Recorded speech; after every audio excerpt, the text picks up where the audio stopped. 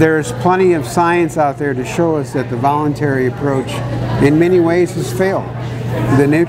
Iowa's nutrient reduction strategy, which was established in 2010 to achieve a 45% reduction in nutrients going down the river by, I think, 2025, clearly we're not making it, we're going backwards. My name is Tim Wagner. I'm Agricultural Outreach Coordinator for the Izaak Walton League. I am national staff working in Iowa and Illinois on a range of agricultural policies at both the federal and state level. And I also spend a fair amount of my time working in the soil health community.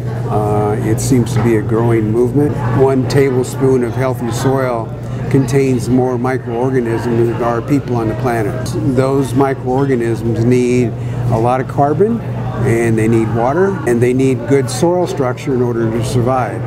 And good soil structure comes from roots and good root structure, and that benefits the overall microorganisms' health. When you increase organic matter, i.e. microorganisms in the soil, you increase dramatically the capacity for soil to do several things. 1 is to grow food, to grow plants. 2 is to retain much more water than what we are currently doing under current farming practices.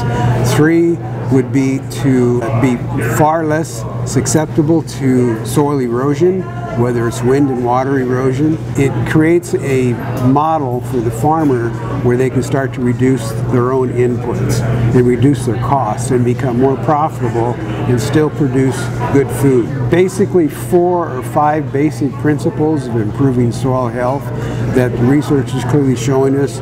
1 is no-till. Get away from tilling the soil. There's kind of a common term out there that you're hearing a lot of called recreational tilling. That's probably one of the worst things we can do for the ability of the soil, because you're disrupting the microbial activity, you're disrupting the earthworms that are very important in healthy soil, and you're releasing a whole lot of carbon that should stay in the ground. Carbon is very important for plant growth, very important for soil health. And when you till it, you're releasing a lot of that carbon. Making sure that soil is covered 12 months out of the year. 12 months out of the year. That involves cover crops. So once the soil harvest is done, or the crop harvest is done, whether you're combining beans or combining corn or whatever crop you're growing, you come right back in and plant a new cover crop that's going to establish a root system, and then it covers that, it grows actually throughout the winter months and actually protects that soil from the forces of winter weather and spring weather and the rains and so forth. Reducing the amount of nitrogen you're using, or even eliminating it altogether, that too can aid dramatically in soil health, because research is clearly showing now that nitrogen actually can burn the soil, can actually burn the microbes, kill the microbes, and so we end up creating a system where your plants are depending on the synthetic fertilizer versus what should be in the soil itself to provide nutrients for that plant. The microbes are going to sustain much easier when you've got all kinds of microbial activity and good soil structure, where nitrogen, especially over application of nitrogen fertilizer, can do the opposite. Same thing goes with severe applications of, or over applications of pesticides and herbicides. Do the same thing. They kill the very organisms in the soil that are necessary for growing healthy soil. Buffer strips, along creeks and drainages, protect the waterways, slow down the migration of nutrients into the water. Bioreactors, things like that are becoming very common practice. Monitoring water quality as it comes out the tile is also a very good practice to start to develop, because it's, for the farmer, it'd be an easy way to determine what's going on with the soil. Tiling in many ways can act as a direct conduit for those nitrates and phosphorus and other pollutants to go directly into the creeks, into our rivers, contaminating our underground water systems, contaminating wells, and eventually go down the Mississippi River and feed in the hypoxic zone in the Gulf. If that tiling is taking water away from the soil structure, that's water that your plants are going to need next summer. Right now, across the state, on average, in conventional corn and soybean rotation that we have, where you have, say, 28, 30-inch rows of corn or soybeans with all that bare soil, you're probably getting a water infiltration rate of about a ½ an inch of rain per hour that actually penetrates the soil. So when we're seeing these episodic events, rain events, flood events associated with changing climate, where we're getting 4 to 5 inches of rain in an hour or more in some cases, that's water that's running off the soil instead of going down. When you improve soil health, improve organic matter, you can dramatically increase that water infiltration rate upwards to 6, 7, 12 inches of water per hour. That's water that's going down into the soil and feeding the nutrients, feeding the root structure, and staying in the soil at depths below that the plants are going to need next summer when we're having hot and dry periods. If you're getting 4 or 5 inches of rain in an hour with conventional infiltration rates, that's water that's running off the top of the soil and taking the soil with it. Right now we're losing on average in Iowa about 5 tons per acre per year. And in some counties and in some events, we're seeing that go upwards of 40 to 50 tons per acre. What's a 10-inch rain in a matter of a few hours? Yeah. How much soil does that take down the river? Oh, it's unbelievable what's happening. We're still having dramatic rates in soil loss, where that soil can take upwards of 100 years to form per inch. We're losing at a much faster rate than we can replenish it. People like Jerry Hatfield, who's a USDA agronomist up at Iowa State, will tell you at the current rate of soil loss, by the year 2100, Iowa will be virtually a desert. We will not be able to grow food. In less than 50 years, 80% of Iowa will not have enough soil left to grow anything. That's because we're still losing that at an alarming rate. The NRCS and the USDA still consider 5 tons per acre as an acceptable amount of soil loss. Most agronomists like Jerry Hatfield and others around the country will tell you there is no acceptable amount of soil loss. None. We should be losing none. And we can do that. But there again, you got to go to no-till, you got to have the ground covered up year-round, and you got to develop root structure and using a range of cover crops and good crop diversity, and also crop rotation and livestock rotation. Livestock is also one of those keys of developing soil health. Putting cattle back on the ground and moving away from the big concentrated animal feeding operation model and putting livestock back on the ground the way this land was before we disturbed it. Because that's how biological matter increases in the soil, okay? So it can be rebuilt. It can be rebuilt. It can actually be rebuilt very quickly. Mother Nature is incredibly resilient. Most of the research will tell us that once a farmer goes to no-till and start using cover crops, they can see dramatic increases in organic matter in 2 to 3 years. By 5 years in that using those practices, you can see dramatic increases in water infiltration, organic matter, dramatic reduction in soil loss, and better profitability. We need to get away from the focus on production and focus on profits. In other words, for generation upon generation, the only way we've been telling farmers the ability to survive is to increase bushels per acre. We need to get away from that model. The average farmer across the country is keeping 18 to 19 cents of their dollar for what they put into their operation. So for every dollar they spend, they're keeping about 18 to 19 cents. I have talked to farmers that have been practicing organic practices, including no-till, cover crops, diversity of crop rotation, 6 or 7 or 8 different crops, and livestock production.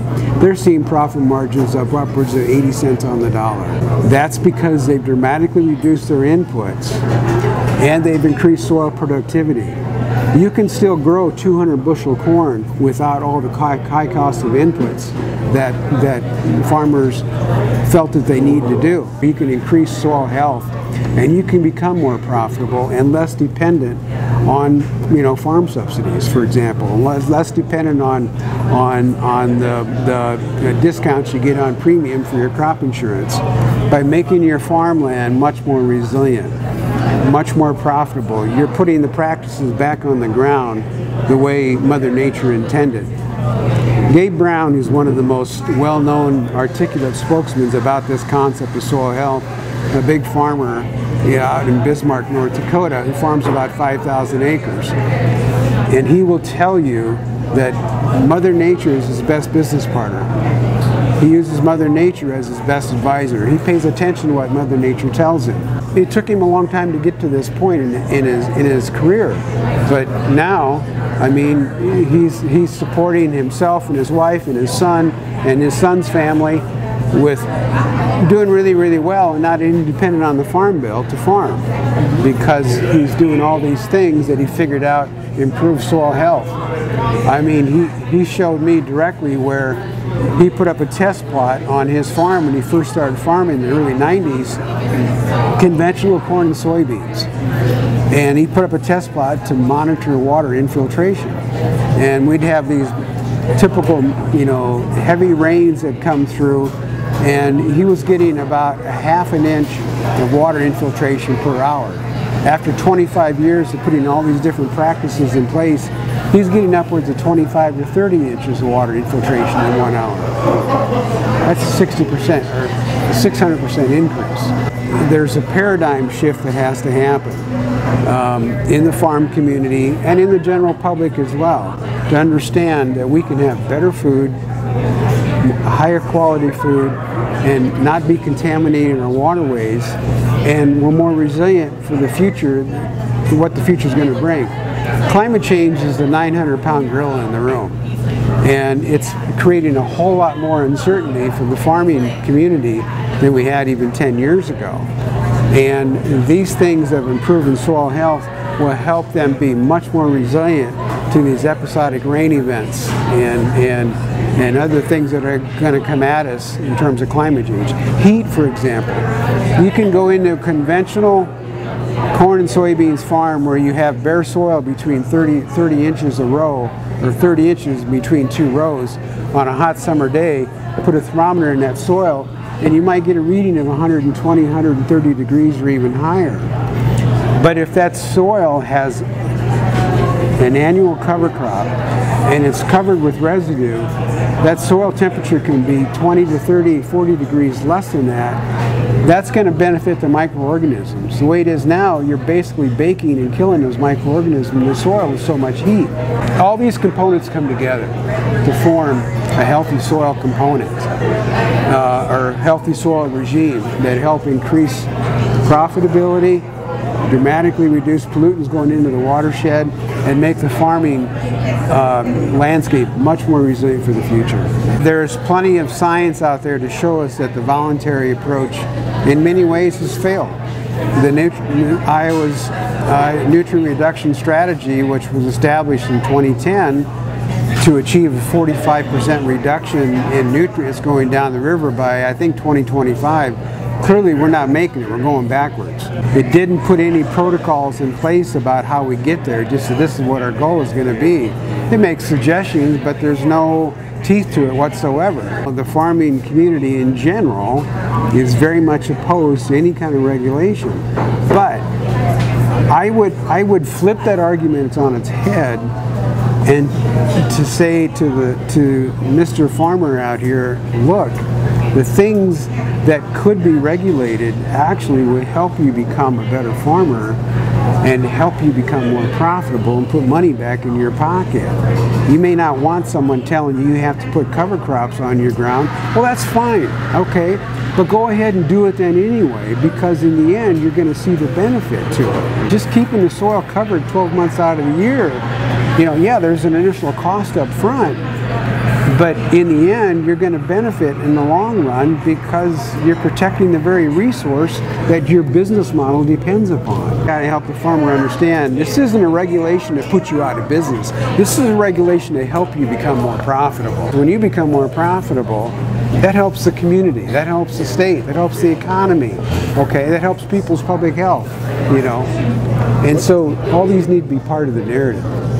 I grew up on a farm and I've seen so many changes, and we've gone through this iteration of changes, and now we're into this even more so, this industrial ag model that's so dependent on technology, okay?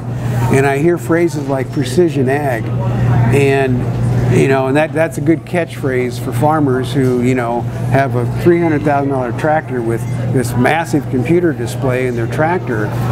But is that precision ag concept being utilized to just do more of the same, or is it being utilized to improve soil health? And that's a big question. And I think every farmer needs to consider that.